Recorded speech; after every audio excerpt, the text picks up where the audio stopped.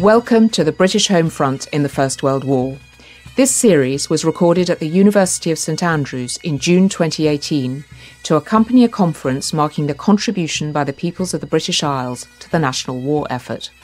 In this set of podcasts, we take a look at the role of government in the First World War. We hear now from Dr. EDWARD MADIGAN about how the First World War was seen by many at the time as a profoundly moral war, and the role the churches played in creating that perception.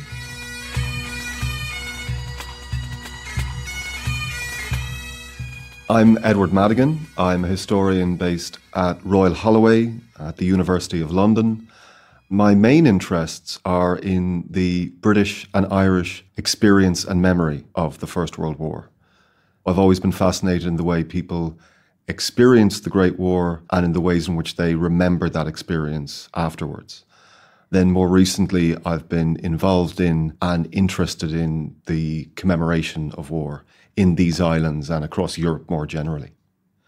One of the things that I found challenging during the centenaries of the First World War, in talking to students and to the public about the way the war was experienced, is talking about the morality of the First World War.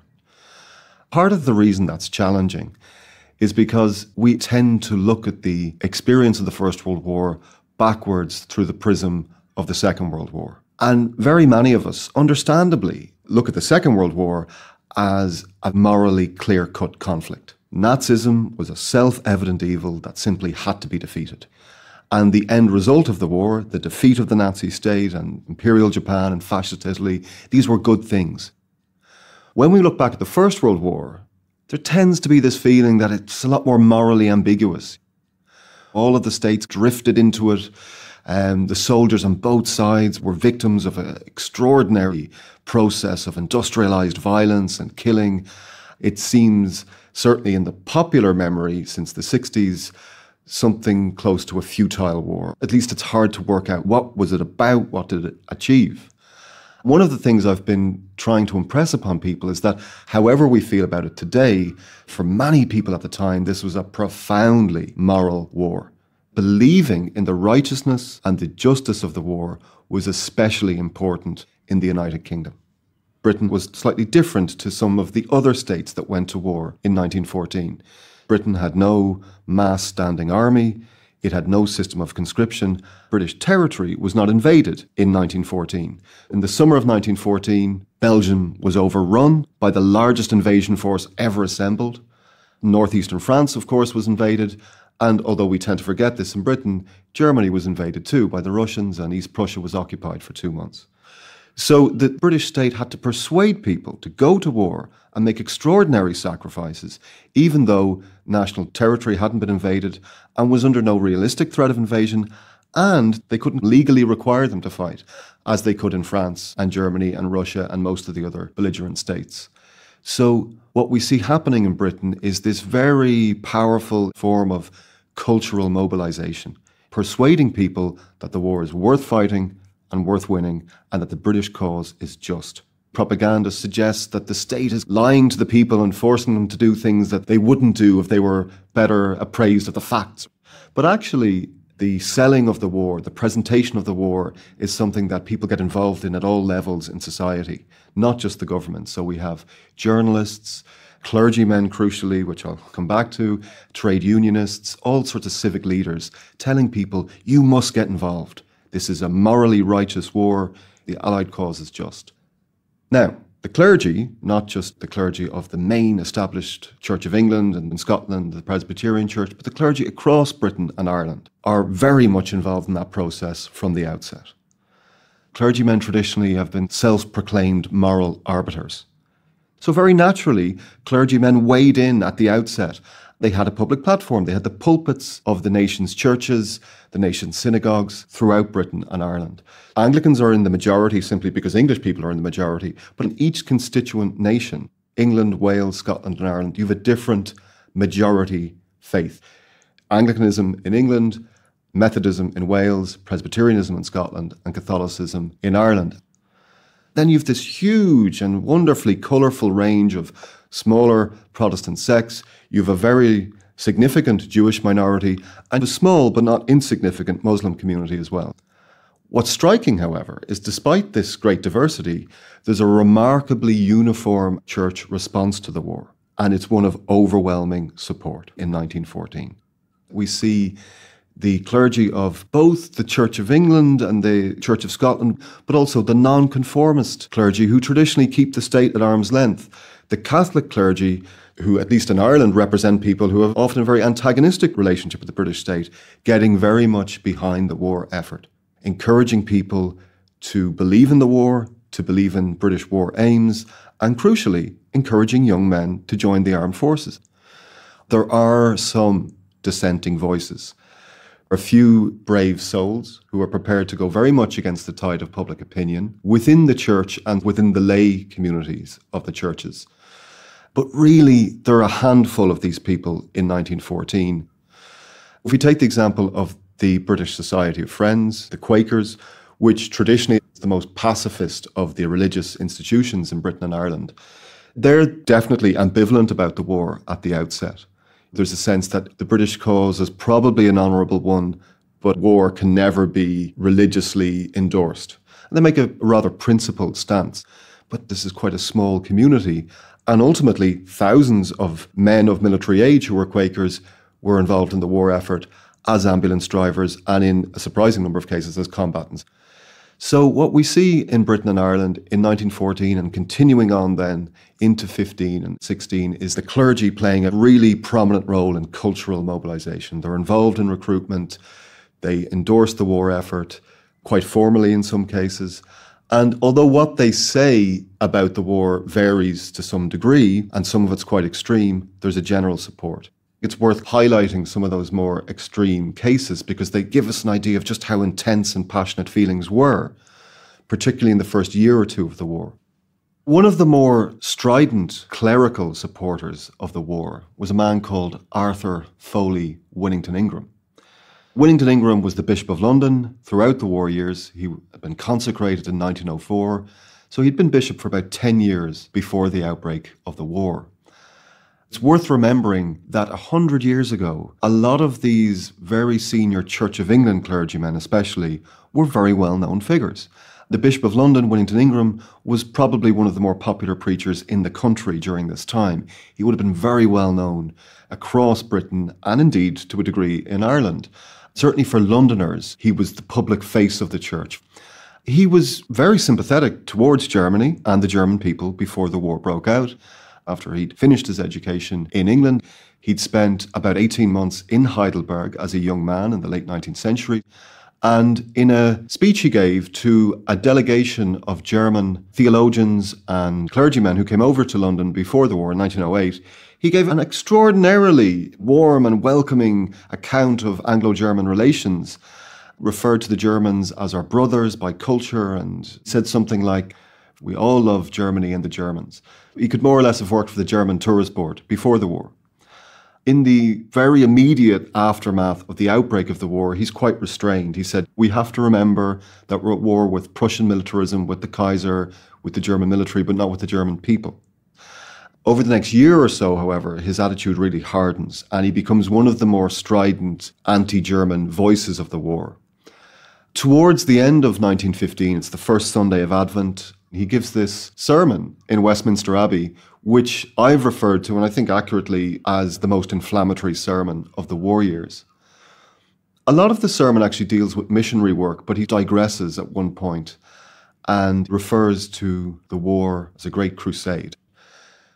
To save the freedom of the world, to save liberty's own self, to save the honour of men and women and the innocence of children, everything that is noblest in Europe, everyone that puts principle above ease and life itself beyond mere living, are banded in a great crusade. We cannot deny it. To kill Germans, to kill them, not for the sake of killing, but to save the world, to kill the good as well as the bad, to kill the young men as well as the old, to kill those who have shown kindness to our wounded, as well as those fiends who crucified the Canadian sergeant, who superintended the Armenian massacres, who sank the Lusitania, and who turned the machine guns on the civilians of Aerschot and Louvain, and to kill them lest the civilization of the world itself be killed. Now, Had these words been uttered by a more junior clergyman, they mightn't take on the same significance. But as Bishop of London, Whittington Ingram was the third most senior clergyman in the Church of England, and he'd been this very public figure for years before the war.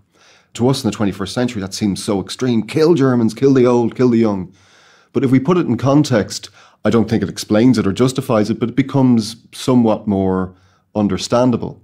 The behaviour of the German armed forces from the very beginning of the war in August 1914 was absolutely central to the way people understood the war and the morality of the war in Britain and Ireland.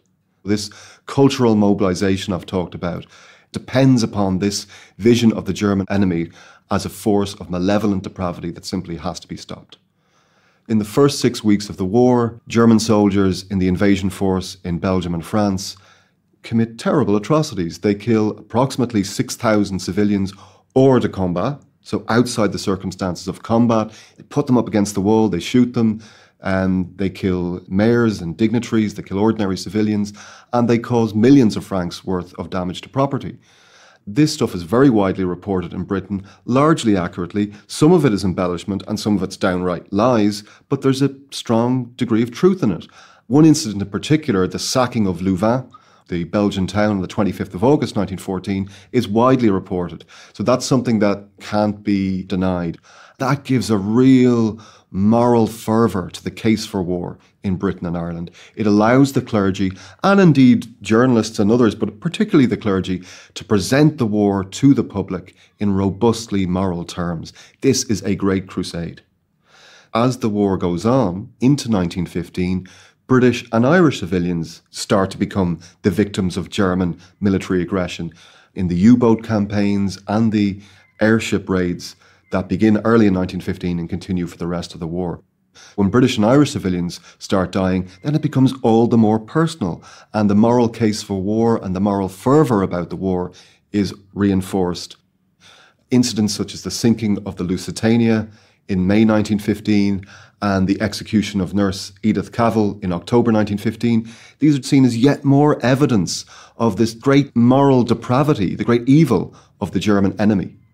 What happens then, coming into 1916 and 17, is the clergy begin to lose a certain amount of their credibility, because under the terms of the Military Service Act, under which men are conscripted across Britain, not in Ireland, but in Britain in 1916, the clergymen of all denominations are exempt from military service.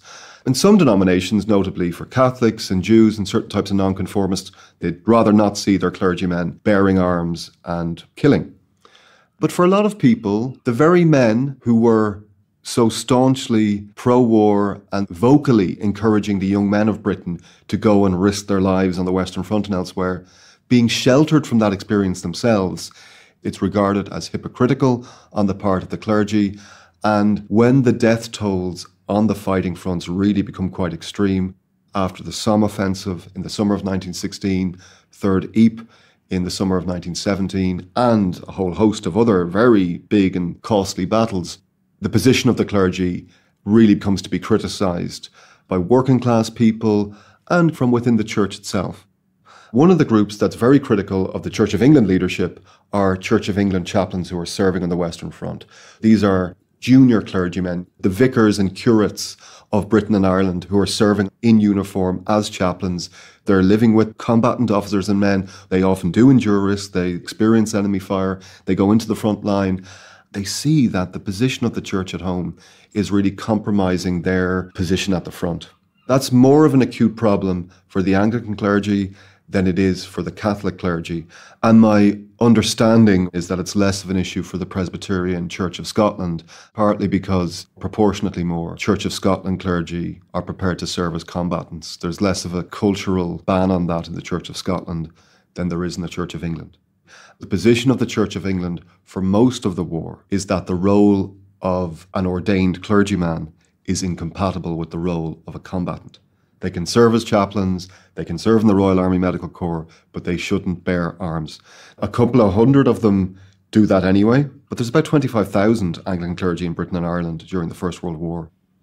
If you're a family working class or middle class or upper class, and 3 sons and maybe a father and friends have all gone to the front, and you feel like you're making extraordinary sacrifices, you're going to start to feel pretty resentful and maybe a bit embittered about groups or individuals who aren't making sacrifices.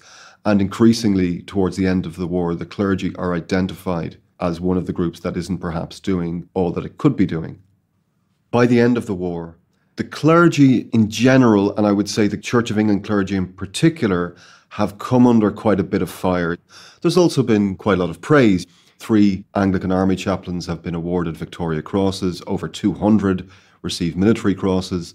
The clergy of various different denominations were recognised for their war work and were quite popular within their communities and performed very important work on the home front. In 1919, 1920 and into the interwar period, in the commemorative culture that emerges in Britain, and significantly less in Ireland, the churches and the clergy play a crucial role.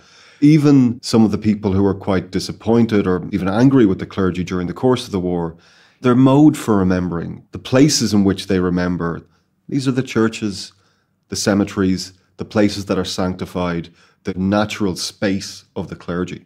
So the church membership and church going doesn't decline in the post-war years. If anything, it slightly increases. And that includes for the Church of England.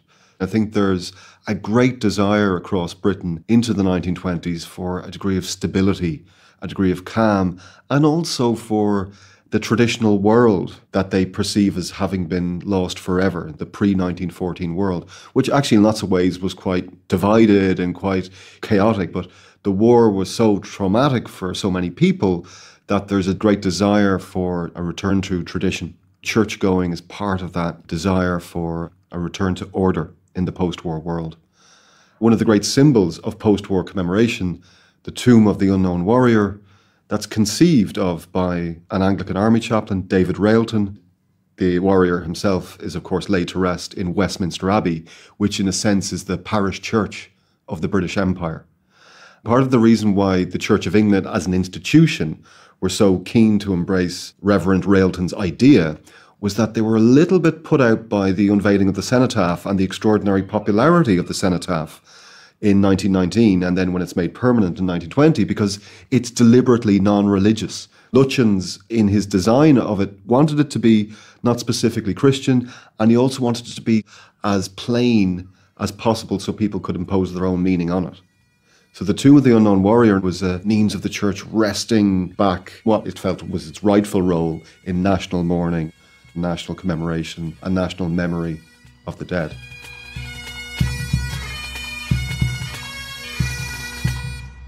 That was Dr. Edward Madigan on how the First World War was seen by many at the time as a profoundly moral war, and the role the churches played in creating that perception. You have been listening to the British Home Front in the First World War. The podcast series was made possible thanks to the generosity of John Cawthorn and the 1926 Foundation. The conference was supported by the Department for Digital Culture, Media and Sport and the Scottish Government. It was a ChromeRadio production for the University of St Andrews with music by the pipes and drums of the Royal Scots Dragoon Guards. The producer was Catriona Oliphant with sound design by Chris Sharp. The series editor was Professor Sir Hugh Strachan. Do join us for our next set of podcasts when we look at iron and steel, agriculture, forestry, fisheries, and the role of scientists during the First World War.